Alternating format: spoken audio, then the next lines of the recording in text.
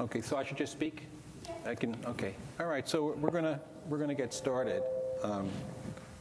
My name is David Pollins. I'm head of the Poetry Committee here at Helix. And I want to welcome you to the first poetry event in our Tradition series, a series which will be devoted to the appreciation of literary traditions that are less familiar to a general audience.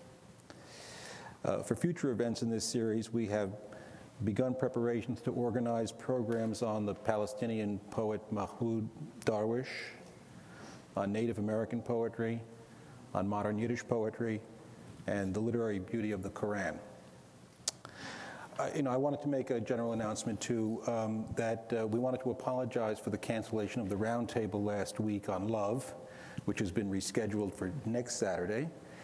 And upcoming in the Helix series is the Topology of Fear. What's the date on that? March 9th. On March 16th, we'll have the first event in our Legacy series in poetry, a series that's dedicated to the work of English language poets. Our first event is a discussion of the poetry of Elizabeth Bishop and includes Bonnie Costello, Alice Quinn, Lloyd Schwartz, and Jean Valentine. We're currently planning an event for the fall on John Donne and his influence on contemporary poetry, and that's being co-sponsored with Fordham University and the New York Public Library. I want to thank the members of the Poetry Committee Helix who are helping to prepare our events. They are Heather Dubrow, Rachel Haddis, Anne-Marie Levine, Patrick Ghazal, and Polly Rosenwake. Today, we're very fortunate to have Francis Pritchett and Mustafa Menai with us to talk about the poetry of Ghalib, the great 19th century poet of the Urdu and Persian literary traditions. He was a preeminent master of the poetic form that I used to call Ghazal, but now know better and pronounce Ghazal. Mustafa Menai is lecturer of Urdu at the University of Pennsylvania, South Asia Studies. Francis Pritchett is professor of modern Indic languages in the Department of Middle Eastern, South Asian, and African Studies at Columbia University. She presides over a wonderful website devoted largely to the poetry of Mir and Ghalib, which we will have the opportunity to view today as our two presenters guide us into the world of Ghalib. Before turning the floor over to our presenters, I'd like to draw your attention to a charitable foundation that is special to them, the Hoshiar Foundation. Did I pronounce that correctly? Which is dedicated to providing opportunities for education and empowerment to the girls of Pakistan. I'll distribute some information about the foundation in the hope that you will find it worthy of your support. I now turn the presentation over to Mustafa and Francis. Well, thank you very much, David. That's a really nice introduction, and we appreciate your coming out on such a very pretty Saturday afternoon, because I know for most of you this is an intellectual adventure and not something that you're already familiar with or interested in, so that deserves more credit and more admiration for your intellectual curiosity and outreach. So we'll try to make life interesting as best we can for the next hour and a half. I would like to begin by just reading a brief little historical and analytical presentation about the Ghazal, just to touch on a number of points that will help you sort of feel oriented about it. And then we can move on and discuss any of the particulars in detail and look at one verse. I know the viewing angle isn't ideal, but on our screen back there, we have the one photograph ever taken of Mirza Ghalib, the great poet that we're going to talk about today. This was done in 1868, and he died in 1869. And in 1868, photography was just coming to Delhi, where he lived.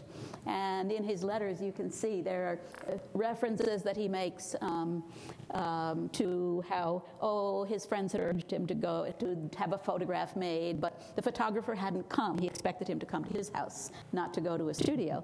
And it was too much trouble, and who minded? But then there was another occasion, and so finally the photographer did come, and it's very moving, because we have all sorts of miniature paintings of this man.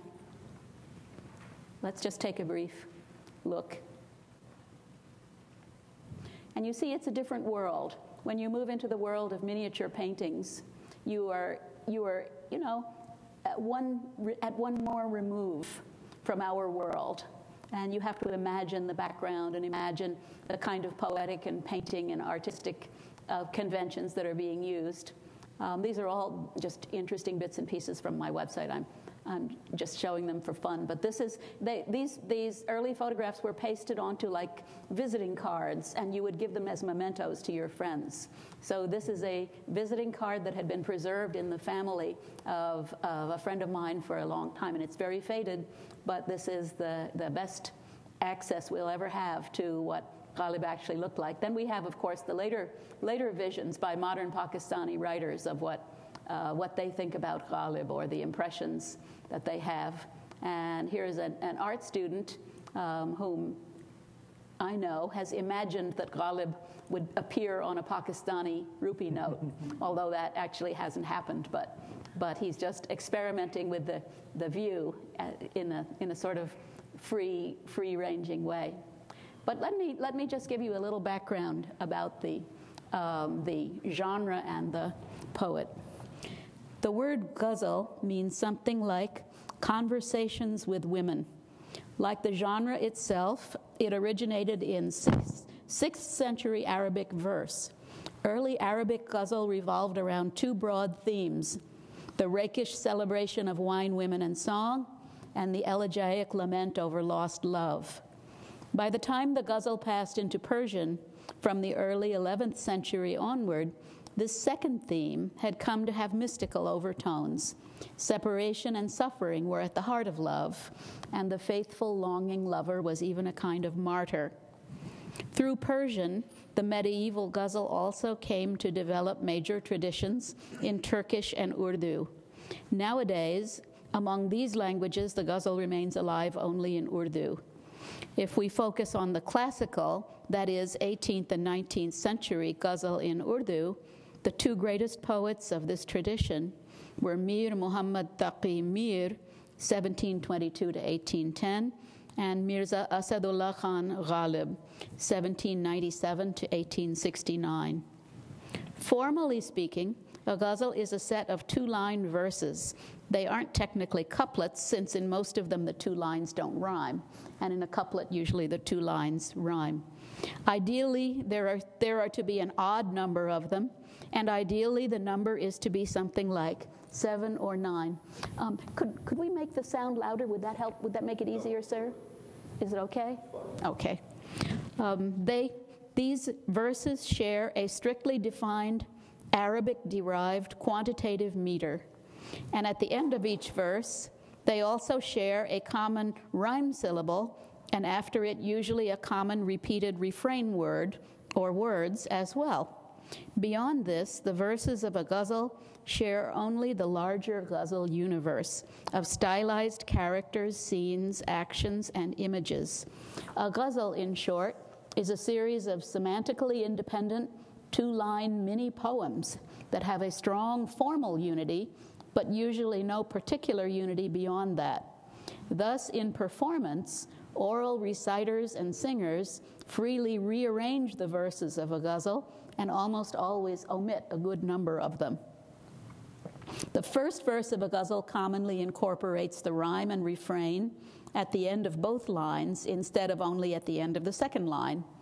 If it does this, it's called an opening verse. There's a special name for it, matla. Under oral performance conditions, this feature enables the listeners to perceive the formal structure of the ghazal more quickly, and we'll illustrate this when we look at an example later on. The last verse commonly includes the poet's chosen pen name. If it does this, it's called a closing verse, a maqta. Both these features reflect the ghazal's expectation of oral performance. The traditional venue for oral performance was the mushaira, the poetry place. Sher is poetry, shair is the poet, mushaira is the performance of poetry. The mushaira consisted of a smallish group of patrons, connoisseurs, master poets called ustads, and apprentices, shagirds.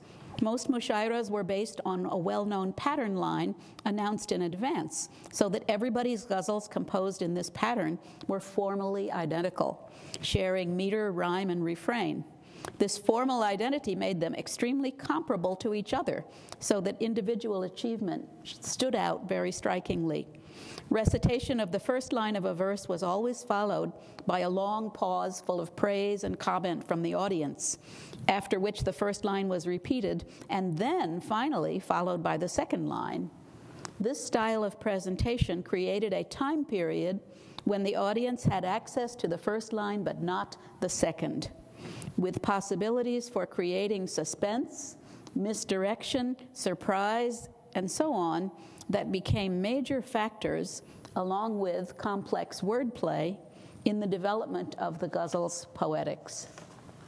Poets recited in order of increasing seniority because the emphasis on apprenticeship over time and the required mastery of technical skills made it apparent to the organizers of mushairas that the senior-most poets must be politely assumed to be the finest. Of course, sometimes they weren't, so their tensions were created there.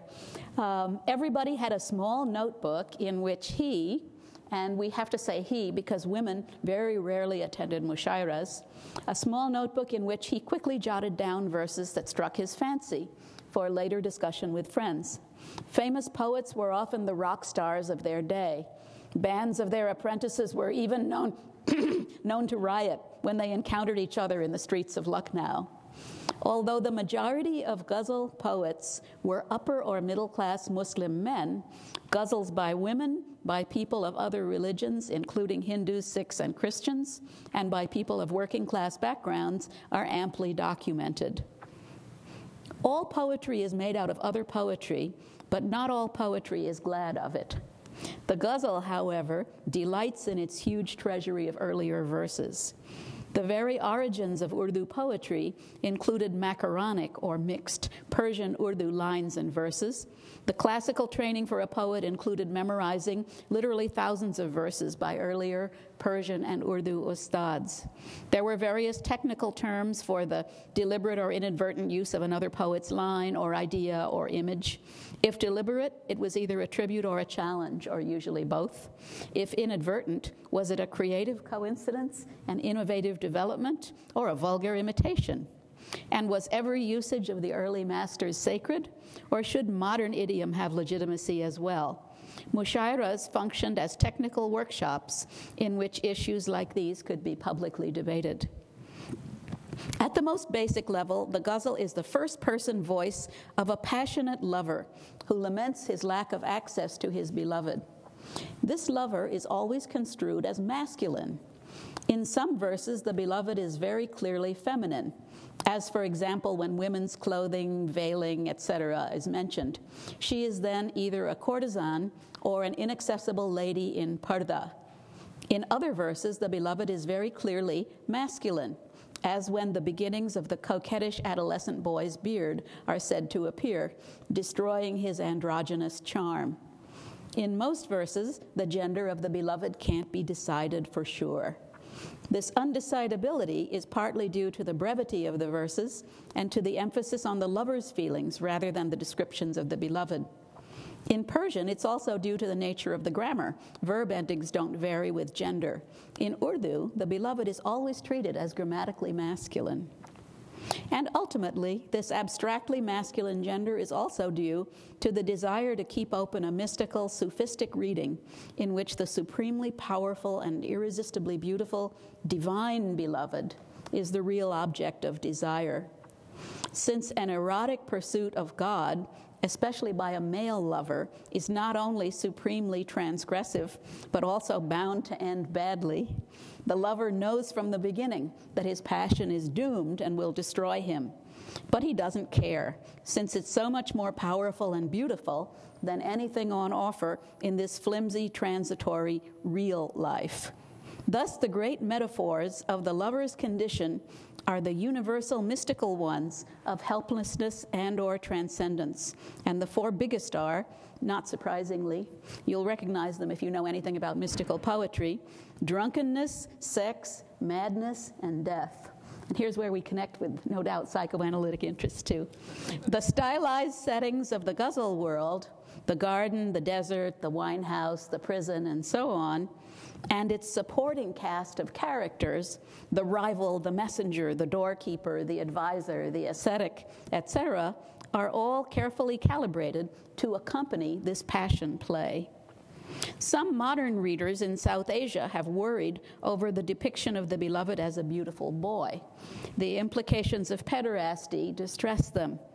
But if the beloved can be envisioned as a beautiful boy or a courtesan, he can also be God. And plainly, the Ghazal lives in a world of its own, and thus is the very reverse of autobiographical.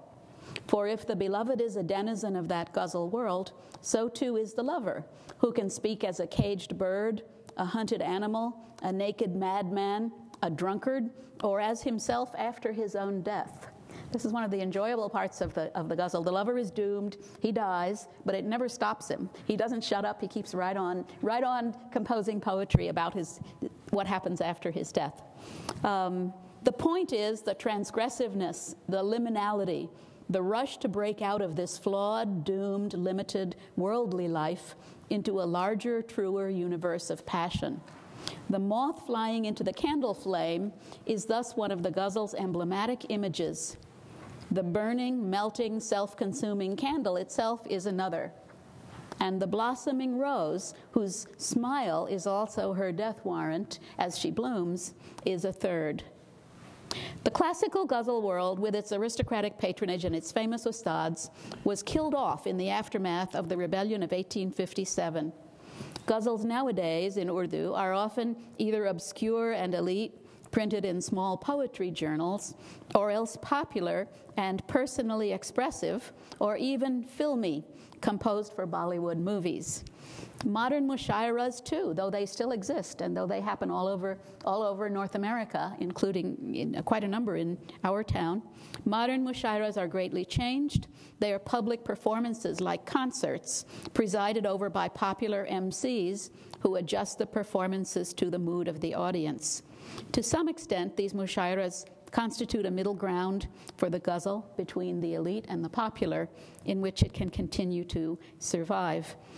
There is also now English Ghazal to add to the picture.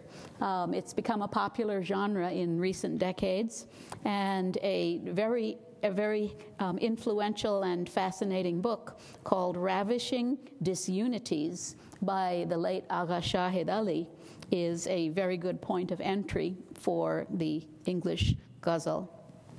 So I've studied the Ghazal for most of my scholarly career, but otherwise I'm an outsider. I'm from Arkansas.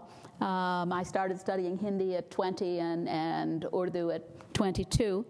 So it's very nice that we also have here a very extreme insider, my friend Mustafa Menai, who is, of course, not only an insider as a South Asian, but also he is an insider as a direct descendant of a well-known Urdu poet called Amir Menai, who was a junior contemporary of Ghalib's.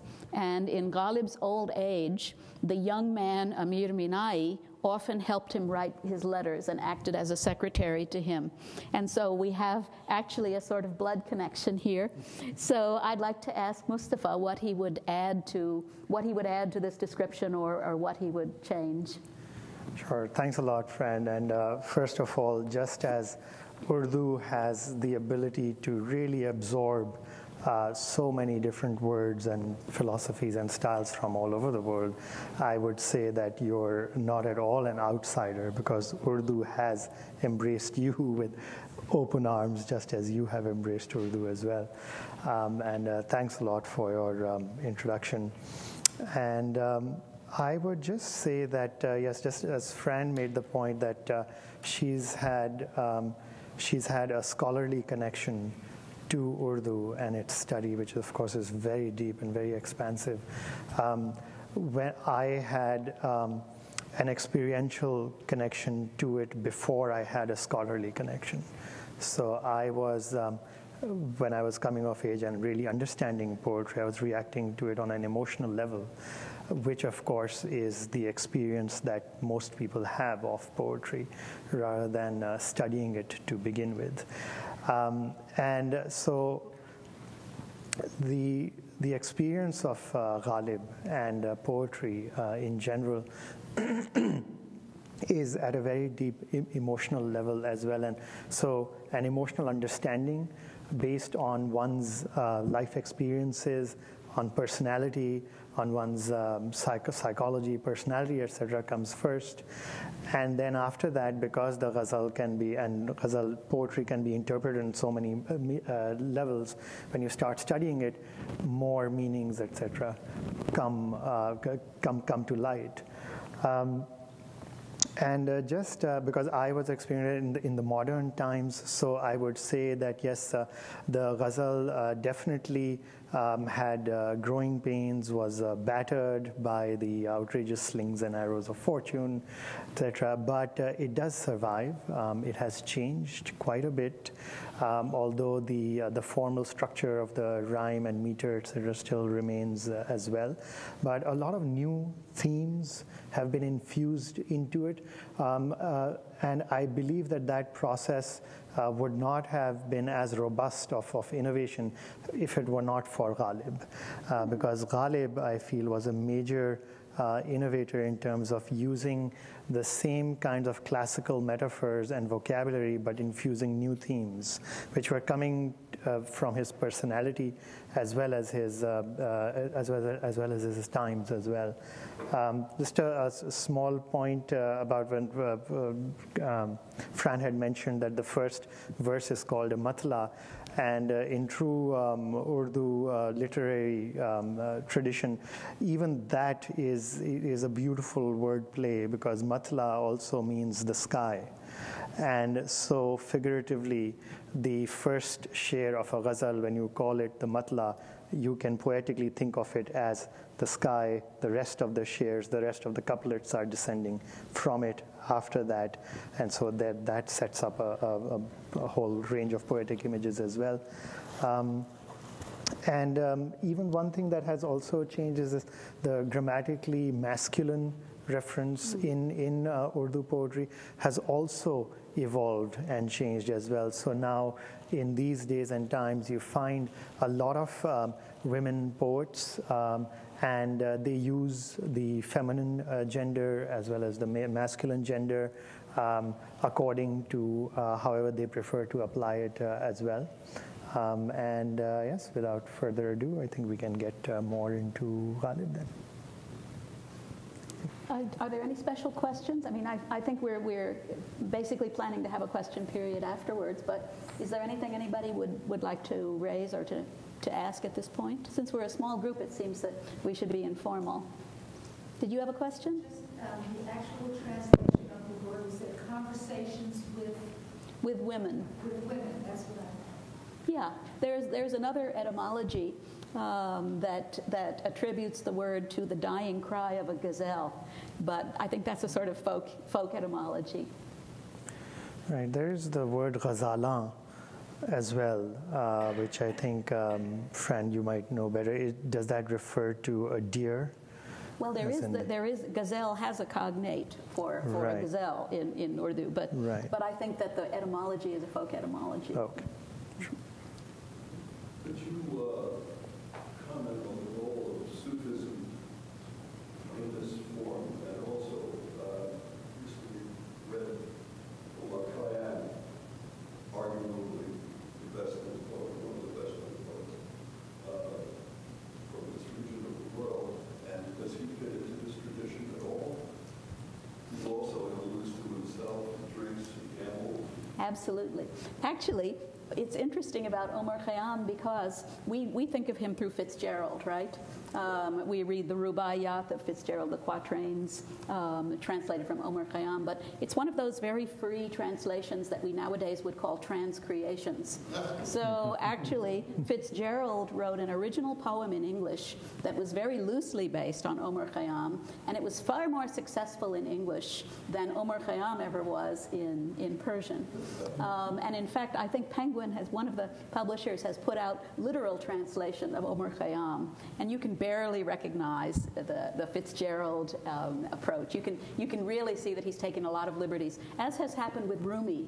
By some measures, Rumi is now said to be the most popular poet in America. but he's popular in the translations of Coleman Barks. And of course, if you actually look at Rumi in Persian, the difficulties, I mean, many difficulties are smoothed out and many things are ignored or altered in getting into what makes Americans feel good in terms of modern poetry. Any question? I recently learned that Sufism may have originated among followers of Rumi. And at what point did these religious prohibitions begin?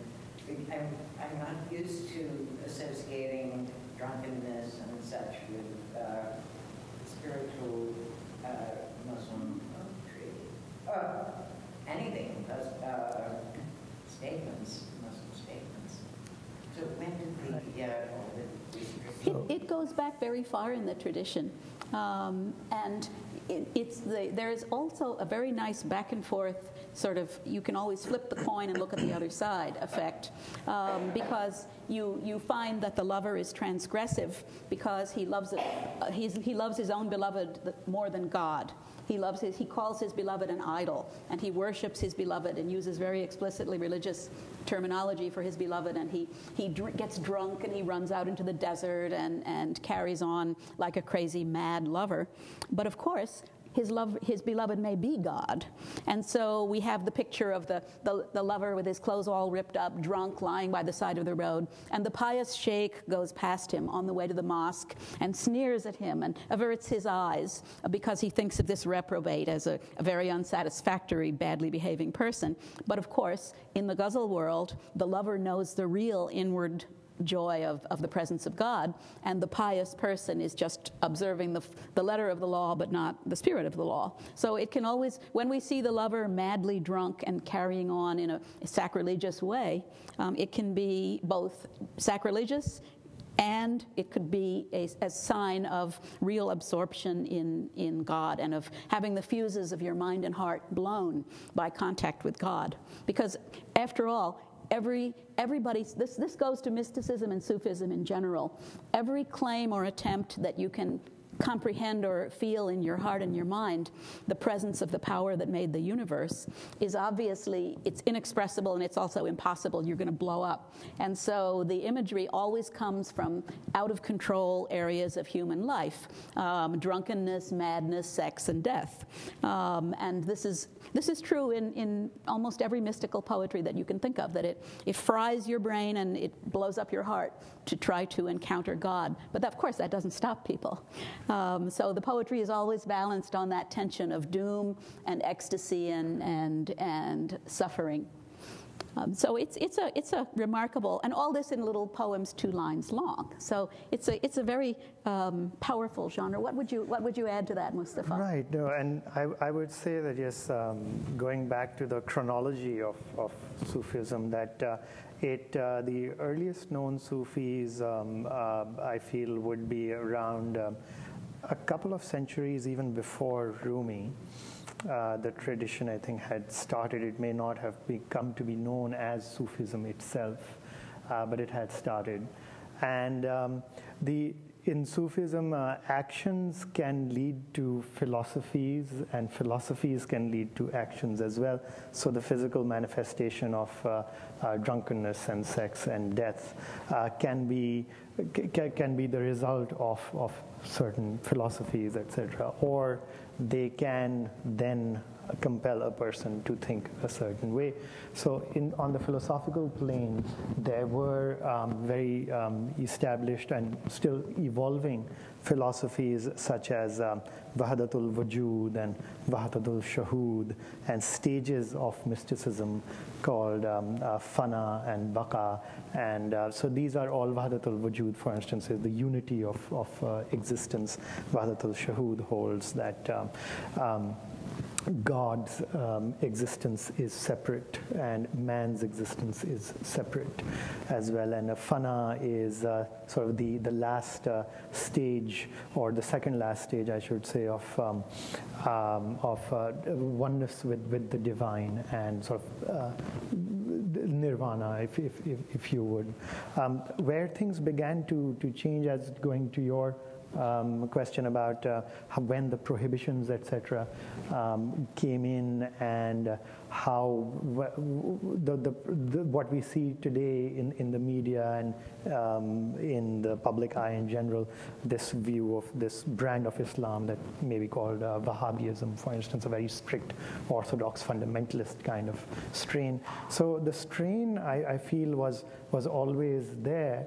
But yes, it was not as powerful or dominant or as Ghalib, excuse the pun, as it is now. Ghalib also means dominant, and sometimes overwhelming as well. But these things also seem to go in historical cycles. So there were, throughout the centuries, over 1,000 years, various time periods, various areas where, yes, the current practice of Islam as put forth by the Taliban, for instance, was dominant. But there are large pockets of Muslims, I would say, who are still in the majority, who still hark back to the more poetic and romanticized form of Islam than the orthodox form that we see today. Let's stop for a minute with our general discussions and just take a look at the specifics of one ghazal. Just, if you'll bear with me, I think it'll be worth it for examples. So I maintain a website here, and you can look up any of Ghalib's ghazals. There's 234 of them, and they contain 1,459 little two-line verses. And this is Ghazal 1. And it has all sorts of extra things that go with it that most of the ghazals don't have. It also has, as all the ghazals do have, the power for you to decide whether you want to look at the website in Urdu script or in the Hindi script. Because many people nowadays in India don't know the Urdu script, but they're able to read the same content very nicely in Devanagari script. So thanks to one of my really good graduate students who knows how to do these things with JavaScript, you have your viewing choices. So this is diacritic, such as is convenient for most of us. And this is the first ghazal in Ghalib's divan. It has 5 verses. And you can see that every verse ends in ka, right? So that's the refrain. It means of. And every syllable before the ka is ir, has the form of ir. Shirka, shamshirka, etc., etc. And that's the rhyme syllable, which is compulsory. The refrain is optional, but the rhyme syllable is compulsory. And then you can see that the first verse has the rhyming elements at the end of each line. That makes it a matla. And that means that in an oral performance, once you'd heard the rhyming elements twice, you could tell how much was rhyme and how much was refrain. And until you'd heard them twice, you couldn't. So this is a preparation for oral performance. And then the last verse very commonly contains the pen name of the poet. And so here it is. And it's a way of signing an oral poem. You work your pen name right into the last verse. In the Bhakti tradition in medieval Hinduism, we have exactly the same sorts of devices, including the pen name at the end of the verse to be able to sign an oral poem. And the first verse of the first ghazal is particularly interesting. And the reason I chose it for today's talk, because I knew we wouldn't have time to look at much. And in a way, it's the most interesting ghazal in any poet's divan. The divan is the full volume of his poetry, because it's the only one for which there are extra expectations, because it begins the divan, and so many works by traditional Muslims always begin with some sort of hamd, some sort of praise of God. And so it's very, very strong expectation that when you prepare your divan for copying, hand copying by a scribe or for publication, and Ghalib got his poetry published. He was right at the first decades when it was possible for a poet to get his own divan published, so he did. And he knew that the expectation was that the first verse of the first ghazal had better be in praise of God. Everybody expects that. It's just how it's supposed to be. So he himself created a very clever way of not quite fulfilling those expectations, but not too conspicuously flouting them either. I'm just hesitating on this because I just want you to think that if you go home and are interested in this, you can look at these. They're completely open to the public. And every verse has its own commentary page, and this one has a particularly long bunch because the commentators have argued about it a great deal. But every verse has a lot of, some of them have pictures just because I like pictures.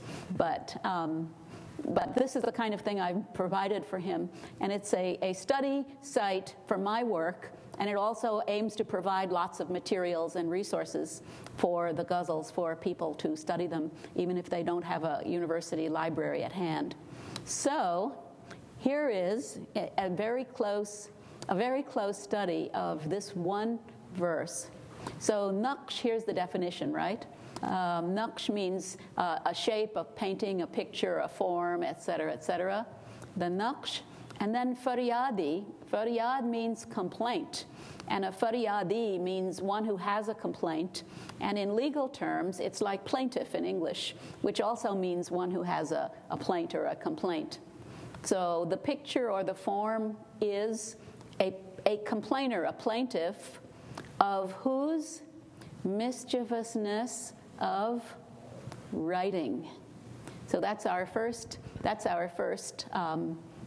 line. And of course, writing, the word for writing, has the meaning also of setting at liberty, which is why we talk about Tahrir Square when we talk about the Arab Spring. It's not about writing, it's about liberty. So you can see the multiple possibilities here. And at a mushaira, remember, you only get the first line, and then you have to wait. And you can't look ahead. You have to, there's narrative students call this the authoritarian narrator, that you're stuck, you can't look ahead. So the shape is a plaintiff of whose mischievousness of writing. Why don't you go ahead and recite it nicely, Mustafa? नक्श फरियादी है किसकी शोखिए तहरीर का नक्श फरियादी है किसकी शोखिए तहरीर का कागज़ी है पैरहन हर पै करे तस्वीर का. Of paper, कागज़ is the paper, of paper is the garment of every form, face, countenance, shape of or in the picture. So obviously, people asked Ghalib about that. What is this paper business? What are paper garments? And he had to reply in a letter. So here is his reply, which is my translation from the Urdu. And you can see that he's used to being asked questions like this, because he says, "Pehle maniye abyate bemani suniye." First, listen to the meaning of the meaningless verses, meaning at the beginning of his letter to someone, he's going to answer someone's complaint that several of his verses were meaningless. And he does. He answers it for several verses, but one of them is this. As for Naqsh Faryadi, that's this verse that he's going to explain, in Iran, there is the custom that the seeker of justice, putting on paper garments, goes before the ruler, as in the case of lighting a torch in the day or carrying a blood-soaked cloth on a bamboo pole to protest an injustice. Thus, the poet reflects of whose mischievousness of writing is the image a plaintiff, since the aspect of a picture is that its garment is of paper. That is to say, although existence may be like that of pictures, merely notional, it is a cause of grief and sorrow and suffering. And the commentators have complained, the early and authoritative commentator famously said that's a meaningless verse, that's very bad, and the other commentators disagree, and so forth. But you can see how cleverly framed it is, because it doesn't attack God, but you would certainly not call it a praise of God either. It presents itself as a naive question. Gee, I'm looking at a picture, and I notice that all the shapes and forms in the picture are wearing robes of paper. So they must be plaintiffs. They must be seeking recourse against injustice. And so against whom are they seeking recourse? So you read, after you hear the second misra, you realize the basic, sorry, misra means line. After you hear the second line, you realize the basis of the first line, that once you have seen a picture and thought about all those paper garments that those poor, static, helpless people in the picture are wearing, then you realize that you may wonder whose mischievousness of writing are they complaining of that they were drawn badly? Because obviously a figure in a picture has no power of movement. It can't control its looks or its appearance. It has no volition. It looks as though it's moving. It looks as though it has human attributes, but it actually doesn't. Someone has mischievously drawn it or mischievously drawn it badly. It's very hard to tell about that. So there's a lot of wordplay here of words for writing and drawing and paper and such. But this is an extremely famous verse. It was used. Naqsh Faryadi was used as with a slightly transformed form with an izafat as the title of a collection by Faiz Ahmed Faiz, who is a very popular modern Urdu poet, kind of the favorite poet of a lot of Pakistanis, along with Iqbal. So everybody has been a Ghalib fan in Urdu literature ever since, kind of officially a Ghalib fan. Or almost everybody. There's Yagana who hasn't, but yes. Most everybody has. And this verse is known to everybody who knows anything about Ghalib. So it's a good verse for us to look at and just to see what tiny little poems these are and how they have to make use of lots of resources to make a powerful effect on us, even though they're only like 15 or 20 words long. So this is our first look at the verse, which is sort of raw material for discussion. So what would you add, Mustafa? Sure. I'd say that the Indo-Persian languages tradition, you could call it, is that a lot of words have multiple meanings and shades of meaning as well, which lends such beautiful complexity and multi-layeredness to Urdu and Indo-Persian and Arabic poetry. As you can see from Fran's website, that there are so many different words for just one word. And you can literally take each word and plug in a different meaning and shade of meaning and come up with a different interpretation or a slightly different shade of meaning and experience as well. So that's there. And I would say especially on the point of Ghalib choosing this as the opening verse of his divan. So we know of Ghalib's personality and through his life as well, that he was a very self-assured person. And you can see his personal as well as poetic conceit, as it were, to choose this couplet over there. And ironically, we can also see, we can interpret it in terms of irony as well, because as he's asking the question of whose mischievousness is this Naqsh a creation of, he himself is the person who is actually writing. He is creating the Naqsh himself. So in a very tongue-in-cheek way, he is referring to himself as divine, as God as well. And especially if you take the meaning, a shade of meaning of shokhi as not just mischievousness, but wantonness. And the meaning of tahrir as setting free. By the act of creating something, you are actually setting it free, or creating it, you are actually freeing it from your own mind. You can also see a lot of shades of meaning coming in there. So he could be referring to himself as well, and it reminds me of that line from King Lear, as flies to wanton boys are we to the gods, they kill us for their sport. And so you can see sort of that in there as well. And Fran is right, this particular couplet has been debated endlessly as well. But you should notice that, of course, the first line is a question. And Right. so it does not say, it's perhaps a naive question, gee, who has done this mischievous or bad writing or drawing? I don't know. And so if anybody says it's God, it's we who say it's God. It's not it's the speaker. Right. The speaker simply asks a question. And in fact, there's a lovely rhetorical feature of the Ghazal that's a common trait, especially in Ghalib and Mir, the two greatest masters, the preference for insha'iyya over khabariya speech. And this is a sort of rhetorical distinction that exists in Persian poetic theory also. Khabariya gives you khabar, it gives you information. Like the sky is blue is a khabariya statement.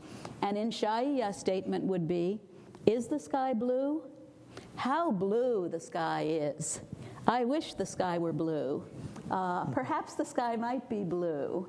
If the sky were blue, et cetera, et cetera. So almost anything that's not a falsifiable informative statement is called insha'iyya, and it opens so many possibilities, because a first line like that, it could be an exclamation also. Oh my, how extraordinary. Why are all these figures in the picture wearing paper robes? Or it could be an innocent question of someone who really has no idea, or it could be a cynical question. Yeah, who are they complaining about? You and I know who they're complaining about, don't we? So in a lot of these little two-line verses, the tone is everything, but you have to provide the tone, because nothing in the verse tells you the tone in which it is to be recited. So you may hear it recited, if a very small number of people would ever have heard Ghalib recite that verse. So when you read it on paper, which is how most people encountered it, every time someone recites it, you have to recite it in a tone, and that guides the interpretation too. You inevitably help to create the verse yourself, and that's part of the fascination and enjoyment of these tiny little poems that are partly do-it-yourself, and so you have to work extra hard on them, and that enhances their meaning. Did you have a question? Is he concerned in some way? This to me, by the way, seems almost like a gauntlet flung down in the face of whatever reader may take offense or not. But is he concerned throughout his work with an inherent slipperiness about language? And so many poets have talked about. Eliot says, when I talk Greek, I have to use words. The Zen poet says, if you say one word, you go to hell as fast as an arrow. So is that something about that he talks about language itself? He wasn't worried about going to hell, because all the Ghazal poets knew that the themes or the mazmoons of these verses were given by the tradition. So if he wrote a verse that said, "Oh, I tear my clothes off and run around in the desert getting drunk," no one would think that was an autobiographical statement. Everybody would realize that was just an expression of the themes of the Ghazal world, and he was speaking in the voice of the mad lover, who essentially is the inhabitant of the Ghazal world. So there are lots and lots of verbal devices that he used, and he certainly cared about them, and people have tried to analyze them and figure them out ever since. But there's no indication that he had a lot of anxiety about them. Even in his generation, he certainly he was controversial, because a lot of times earlier Ghazal poets had gone in for like straightforward love poetry, lyrical, romantic, sweet, adorable, nice. And then he brings in, sort of like John Donne, the metaphysical poet, he brings in the flea and writes about the flea that bites his beloved. John Donne does, or the drawing compass image, that are not smooth and romantic. They're kind of lumpy and cerebral and metaphysical. So I think that Ghalib is more like Donne than like any other English poet. And he delighted in using awkward, edgy, unheard of kinds of word and image play. And he had many detractors, but he also had many great admirers. He was very famous for his poetry and his letters also, and his Urdu and Persian ones both. So there's a lot to be said on this subject, and God knows any of you who are interested can probably find more information than you want on my website.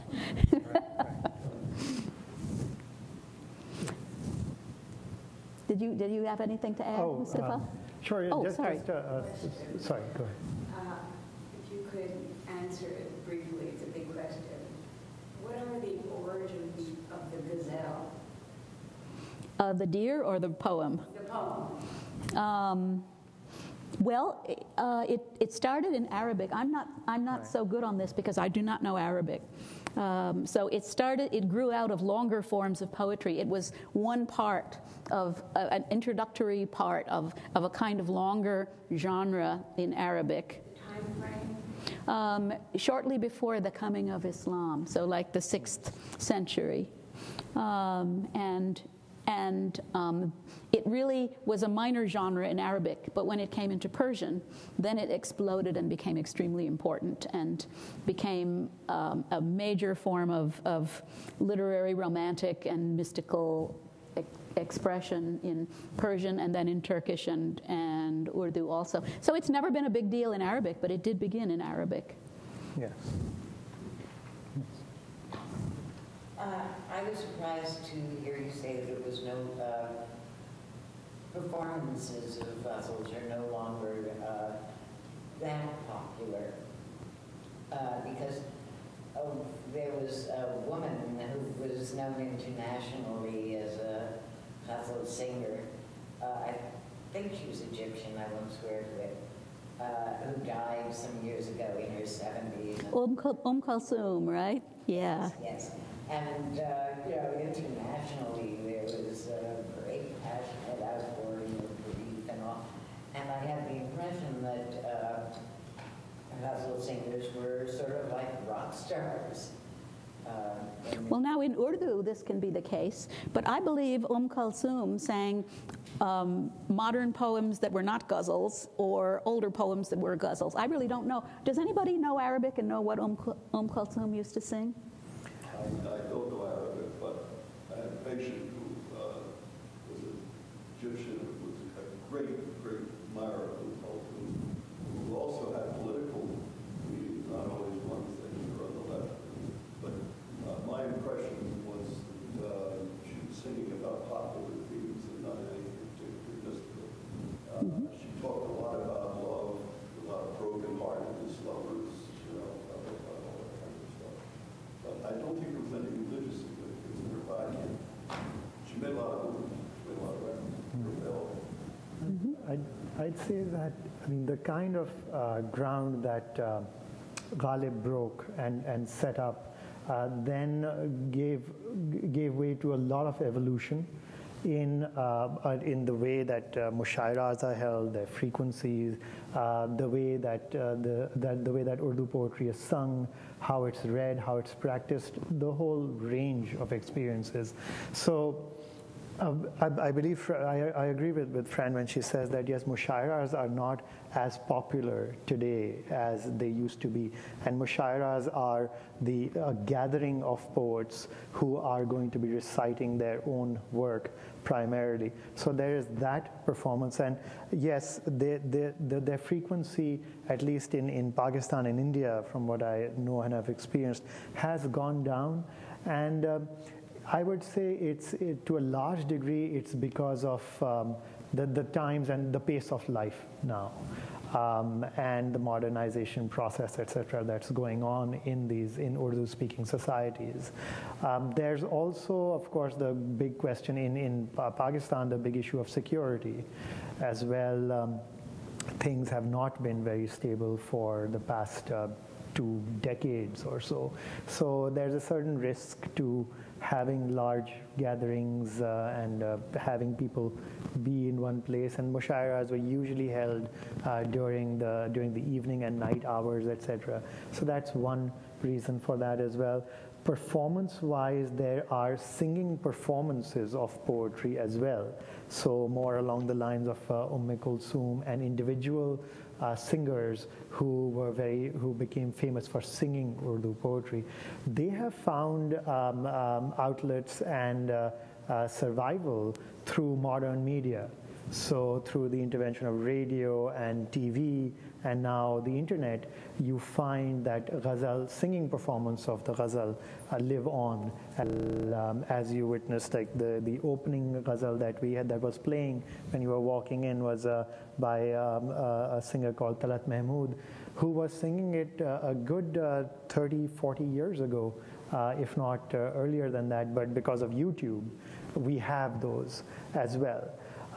But yes, even on that side of performance, things are getting tougher in terms of the sheer number of people who are now practicing the classical art of Ghazal singing, which is also, and Ghazal would then be fused with the whole science and art of Indian classical music, which has its own which is a whole science on its own.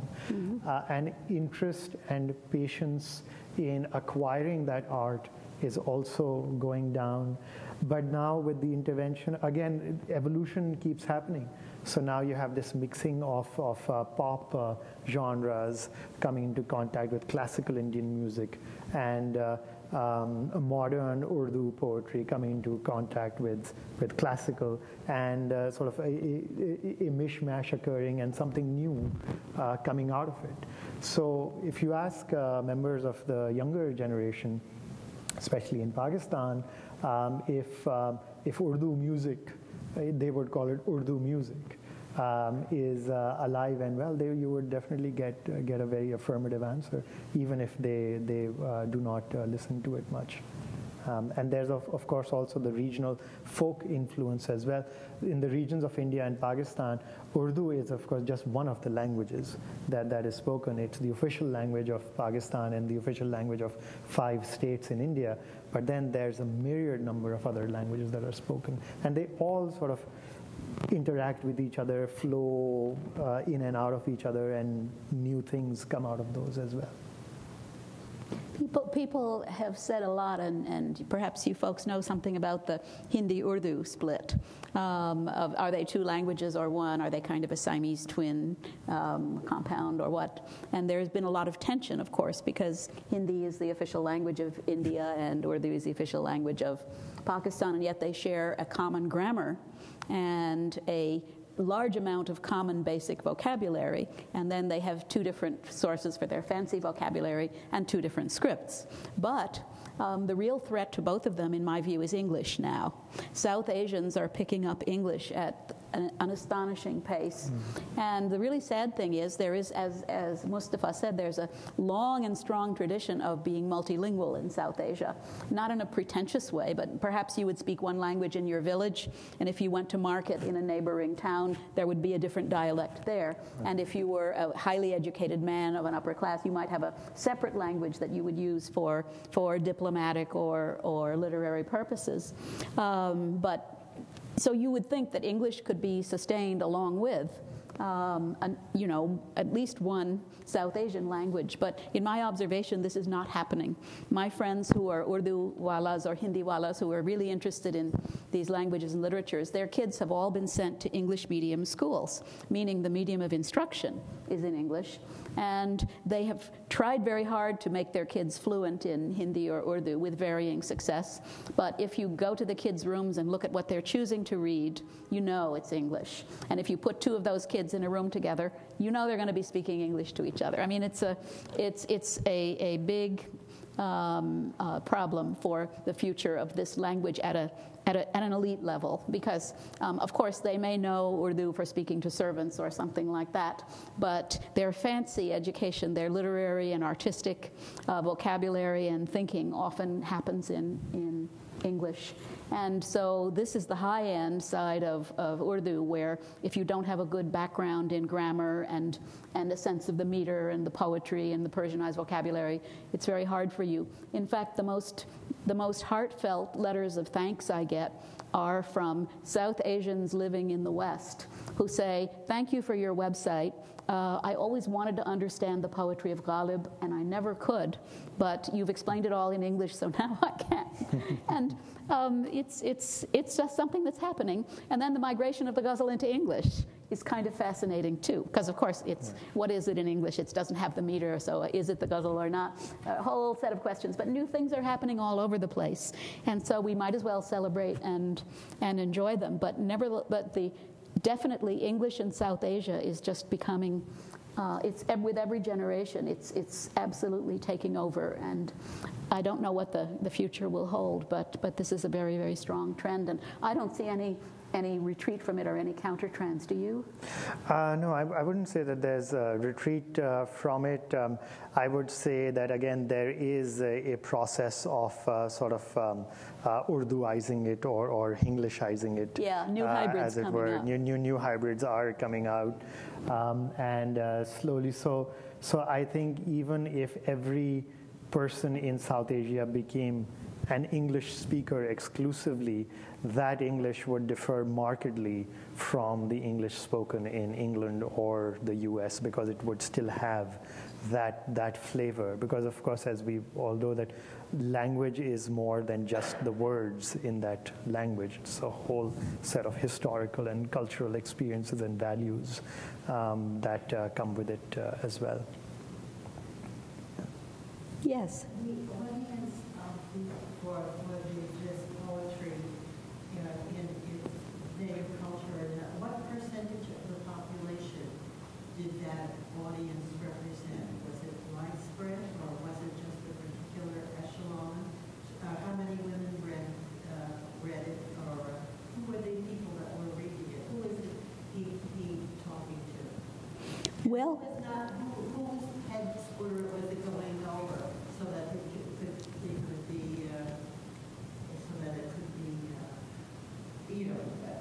presented without problem, or was it a political problem? If there were apparently some political problems to get it to be heard, could someone comment on that? Sure. I'm interested in the history of the. Sure. Sure. People were reading this. well, remember, most of them were not reading it because most people were illiterate, for one thing. But certainly in Ghalib's Delhi and in Agra, where he was born and lived before he moved to Delhi, this kind of language, what Hindustani, or what we now call Urdu, was a lingua franca, increasingly Persian. Persian had been the elite language of the Mughal court, but by the time Ghalib was living there, the British were in charge. And gradually the balance was shifting away from Persian toward the local languages. And so many people would understand this poetry. And in fact, there are anecdotes in Tazkiras about how it would disseminate, because there would be mushairas where poets would recite their latest verses. And of course, at those mushairas would be servants serving the food and drinks and taking care of people. And so instantly, the servants would pass the word on, because these things are so short. And if you know the meter system and the language, they're very memorizable and very recordable. So the dancing girls would know them immediately and have them memorized. And the dancing girls and the musicians would want to have the latest verses, and they would arrange for disseminating them. And there doesn't seem to have been a problem, because remember, most poets were not as complicated as Ghalib.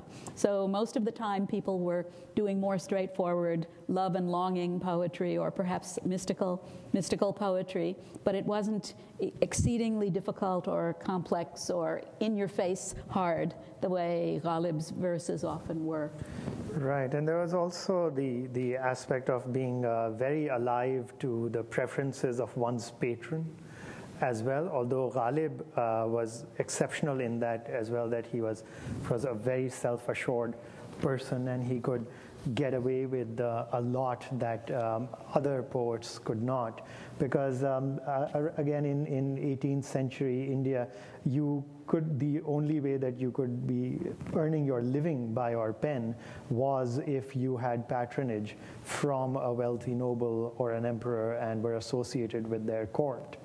And so even if you were not writing something for the court, you still had to, it carried a little bit of risk if you wrote something that would not be well received by our patron.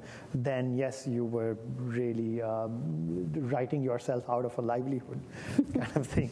And but Ghalib, of course, because of his stature, etc., would be given a lot more leeway than anyone else would as well. And he got into some troubles as well. So yes, so the short answer to your question would be that yes, they were writing primarily for the courts and people who of socioeconomic and educational status who were associated with the courts, but that does not mean that their poetry was not understood by people outside of that circle. Sure. I have a question. Yes. I'm fascinated by the multiplicity of meanings in Urdu, and the depth of, or the layers of interpretation that allows for. Do you think that's a fundamental factor in the formation of this form of poetry, that it can be brief but very resonant at the same time? Would it have worked as well with another type of language? That's such an interesting question. I'm glad you asked that. In the strong sense, since Urdu Ghazal comes right out of Persian Ghazal. In fact, the birth of Urdu Ghazal was part of the death of Persian in India. People kind of took all the devices and the structures and the meters and the technical and genre features that they loved in Persian and started doing them in Urdu, and then they didn't need Persian anymore. At that point, people were starting to feel that Persian was an alien language in a way that they hadn't before for a lot of reasons. So in the strong sense, it came right out of Persian. But there are so many things that you can do in Urdu because of things that we can't, because of constraints that you don't have, that we do have in English, that it's quite striking. For example, you don't have capital letters and the kind of punctuation. If you see punctuation in modern divans of Ghalib, which you do, it's imposed by a modern editor. They put English-style punctuation into Ghalib's poetry, which is, of course, quite ridiculous, because he certainly would never have done that or have wanted that to be done. But there's also a lot of things like in English we have to make a distinction between the sky is blue and is the sky blue. It's because of the inversion. In Urdu you have, asman nila hai, and there's a kya, a yes or no question marker in front. Kya asman nila hai, but it can also be colloquially omitted. So asman nila hai can register as a question or an exclamation if you wish, as well as a statement. So there's a lot of features that are very well mobilized by Ghalib and Mir and other poets, but especially by Ghalib and Mir, to create multiple meanings in these little tiny poems. And I don't think you could do it as well certainly you couldn't do it as well in English. And that's why translations of Ghalib as a rule just fail. I have a couple of ghazals with anthologies of translations so that anybody who wishes can compare and see what the translators have achieved. You have to honor them because they're bound to fail, but it can't be done. But you can see my translations are totally lousy and clunky, and they're just meant to help push you back to the Urdu with more understanding. They're not remotely meant to be literary. And no doubt there are things we can do in English that you can't do in Urdu, but there's a lot of things that you can do in Urdu, partly because you have a different word. Instead of prepositions, you have postpositions. So instead of saying in the house, you say house in. And so at the ends of sentences and at the end of lines, you also have your verbs there. So it's easier to rhyme in Urdu than it is in English, because your verbs often have common endings that make all verbs in a certain tense easy to rhyme with each other. And postpositions can end the line. That postposition, ka, that means of. And so it can be of this and of that, of writing, of a picture. But since the of comes at the end, it rhymes. And in English, you'd have to say of the picture, of the writing. And so you can't get the same facility there. But of course, there are it's hard to make any meaningful comparison because really nobody has tried to do what Ghalib did exactly in English. But we do have other effects. I think a fascinating analysis to your question might be to compare Urdu with the Native American languages. For instance, the Hopi language spoken by the Hopi Indians also did not have, had a very loosely constructed sense of time, which you see in Urdu is also very different from the concept of time in English. So, for instance, in Urdu we have the same word, one word for yesterday as well as tomorrow. And it would be a fascinating line of inquiry. I haven't done this, and I don't know if anyone else has done it or not. But I wonder if someone like Native American poetry, as it was written, would that be would that remind one of Urdu poetry or not, simply because of the way that the words were constructed, etc. And in Urdu as well, it's a syllable-timed language as well, in the sense that the syllables are approximately of the same length, and so they occur at approximately regular intervals as well. So you don't find one very short syllable, but with one very long syllable as well, which also adds a lot to the rhythm of the poetry as well. So, there were stresses, right? Because when you were reciting this opening verse, I could hear there were stresses. Were you introducing that? Right, I was introduced, right, because it was my own sort of bias and internalization of my own experience as I was growing up. I was reading it the way that I had heard it recited, and the traditional way of reciting it as well, and the meter has the feet are there as well, so a lot of people would recite it as Naqsh faryadi hai kiski shokhiye tahreer ka kaghazi hai pairahan har pe kare tasveer ka.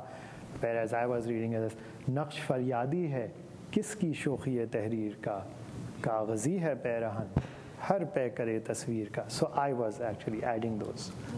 I can add an interesting little highlight here.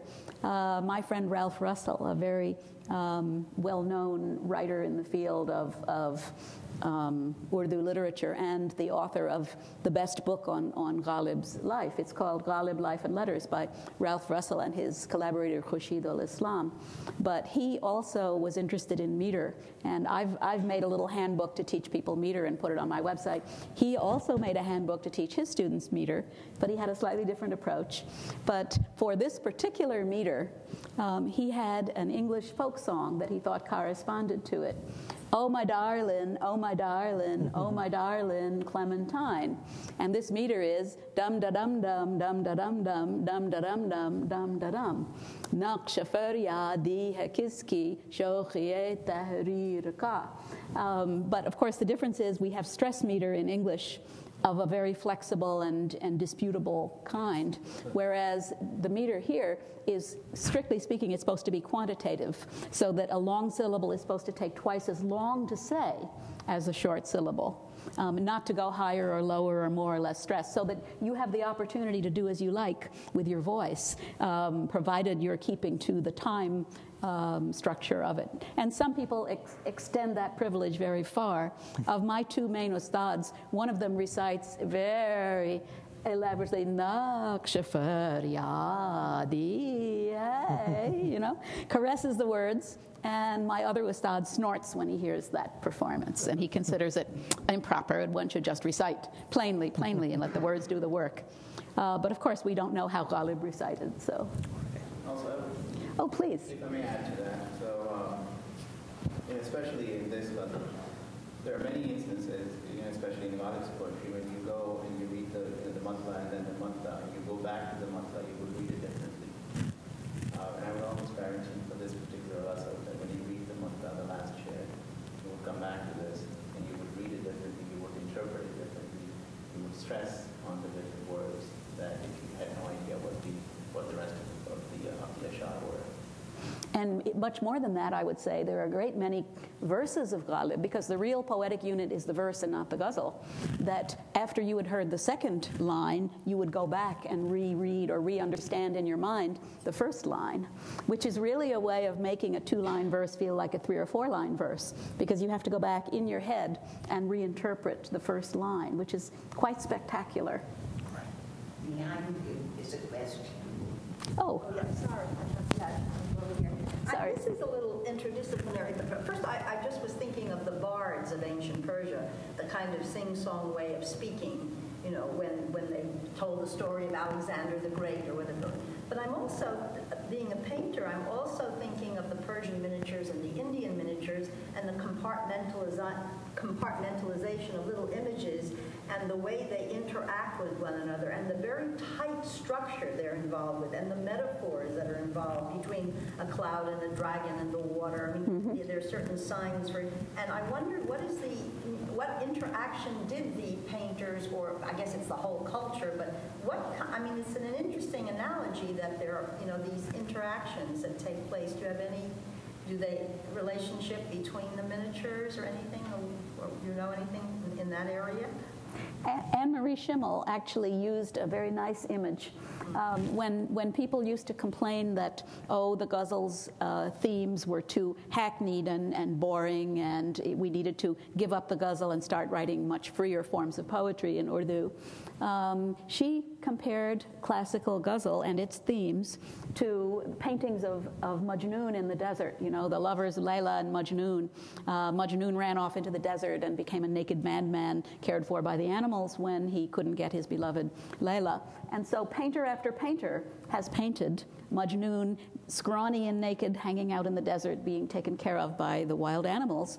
But every painter, as Anne-Marie Schimmel said, would show his individuality by small touches. Mm-hmm. So everybody painted the same scene, but the great painter painted it differently, had some extra thing or some trick of the light or some new way of framing the figure of Majnun that made it all the more memorable, because then it stood out from the similar paintings of everybody else.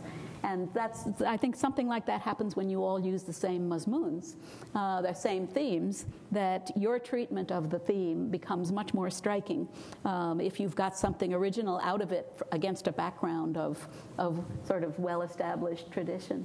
But there's also something inherent then in the structure of the language and in structure of the images, because they're so highly terse and tight. And they're miniatures. They're miniatures. Yeah, and each little image has a universe within it, and yet it also, the whole, has a large. So I wondered something in the philosophic tradition, or where, you know, this concept of structure. It's so deep in that middle, you know, in the Southeast Asia. Yeah. Do you have a sense of where this could go?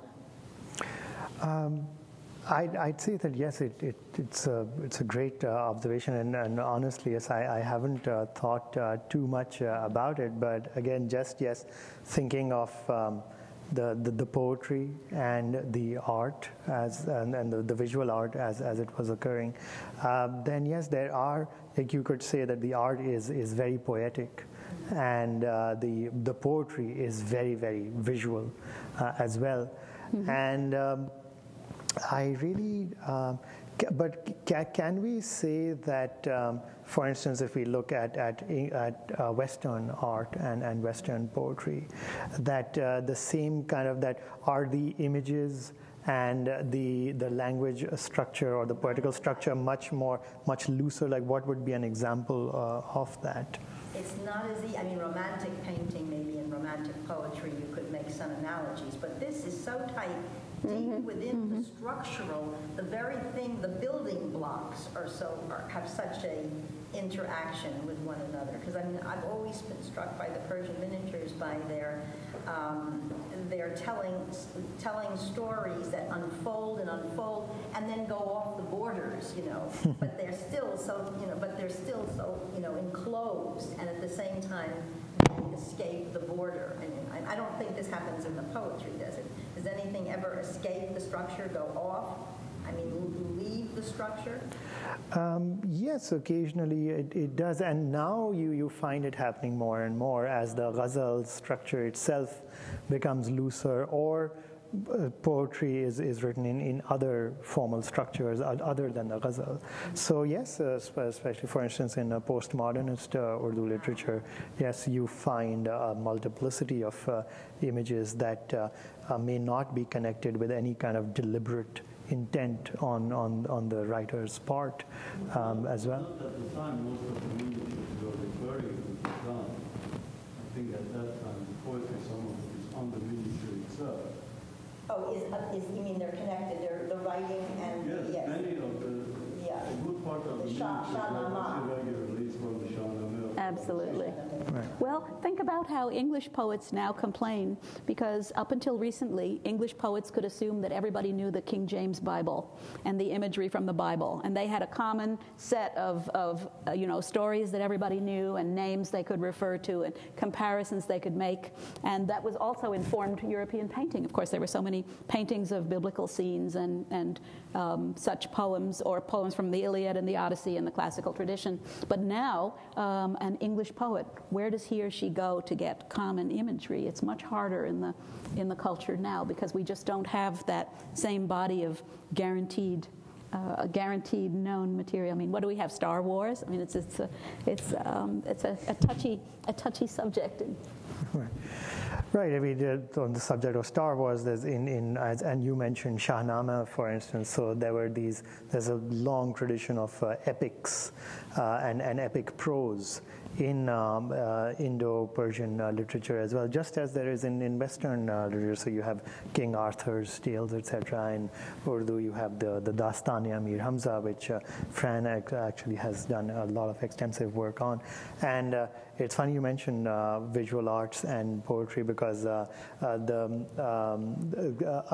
Emperor Akbar in 1600s in India had commissioned a whole panel of paintings that are just depictions of scenes from the Dastani-Amir Hamza as well.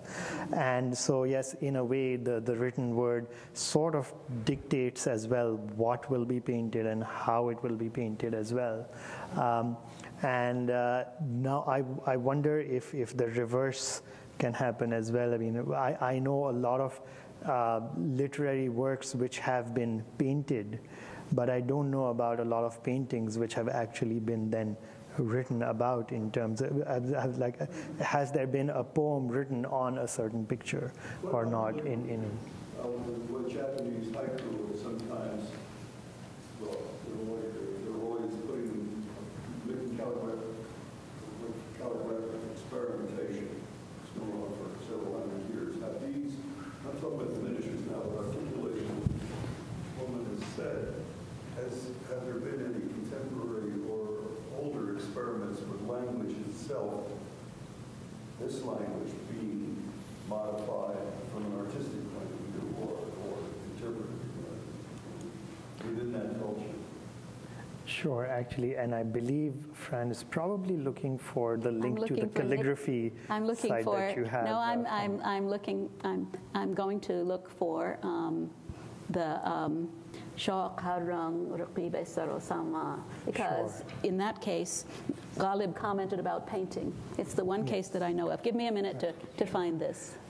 And yes, so calligraphy, definitely, there's a long tradition of calligraphy in Indo-Persian Indian culture as well. And yes, there were different styles as well. I'm not sure if the styles themselves were influenced by the particular language or not. But yes, that is a question worth investigating. Here's a present for you and any other art history fans. Here is the one verse about which Ghalib explicitly commented in painting terms. Just look at what he said, and then we'll look at the verse. He says, Raqib, of course, has the meaning of opponent. That is to say, ardor is the enemy of proper possession. The proof is that Qais, which Qais is the real name of the lover Majnun. He was mad, therefore he was called Majnun, which means possessed by jinns. So Qais is the mad lover who in life wandered around naked, remained naked even within the veil of a picture. The pleasure of it is that Majnun is always pictured with his body naked whenever he is pictured. But of course this is atypical. This is the only case I know where he actually interpreted his own verse in terms of painting. But this is a neat case, because remember, you'd only get the first line, Shawq harrang raqibe sarosama nikla. Ardor in every color, mood, mode, aspect. It literally means color, but of course it has related meanings of all sorts.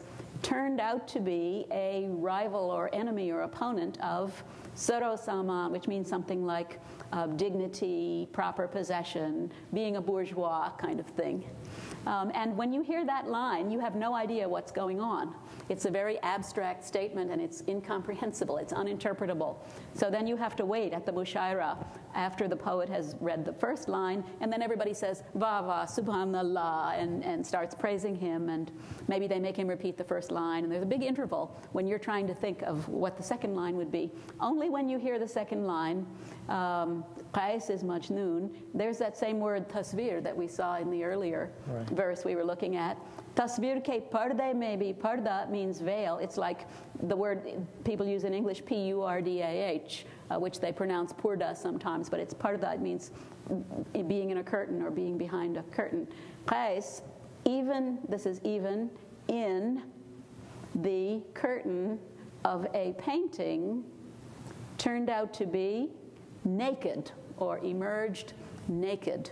So, in other words, Qais, or the figure of mad Majnoon who ran off and lived nakedly with the animals in the desert, was so opposed to all civilized, bourgeois, urbane existence that even in the parda of a picture, which ought to veil him or cover him like a paper garment, as we saw in the other verse we were looking at, even in the parda of a picture, which ought to make for modesty, he turned out to be naked.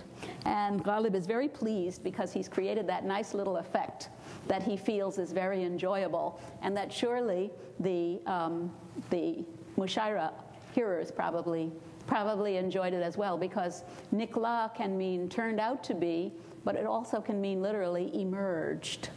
So it can actually mean, even in the parda of a picture, Qais emerged naked, as though he was so much concerned to break down the dignity and pompousness of bourgeois life that his incisiveness just cut through all the pomp and circumstance that surrounds him, even in a picture. So it's a lovely verse, and it's anchored to the depiction of Qais in the wilderness. Let me interrupt for a moment. I'm sorry, I don't mean to. We've only got 5 minutes left. And I'd like to pass around this material on the Hoshar Foundation for people to take a look at as we're finishing. Oh, that's lovely of you. It's a wonderful foundation, and we know the people who are running it, and every penny goes right to women's education in Pakistan. It's not a big organization buying Range Rovers for a lot of outside experts coming in. It's people working with local schools.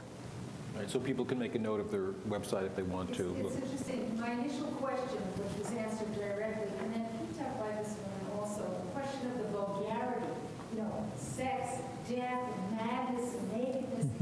In a way, it seems as if this type of poetry was a breakthrough in terms of permitting people to talk about things that you weren't really supposed to talk about, and using proper language to talk about stuff that was not proper. So I'm suggesting that this kind of was as I said, a breakthrough in the language. First of all, being able to talk to and about women. Was that a sort of a controversial thing in and of itself? Talking about women, talking about women's the effect of a woman on a man, the devastation of being rejected and all that stuff. Right, and yes, with the caveat that yes, it was many times within the veil of the masculine gender, but everyone knew to interpret it as both as well.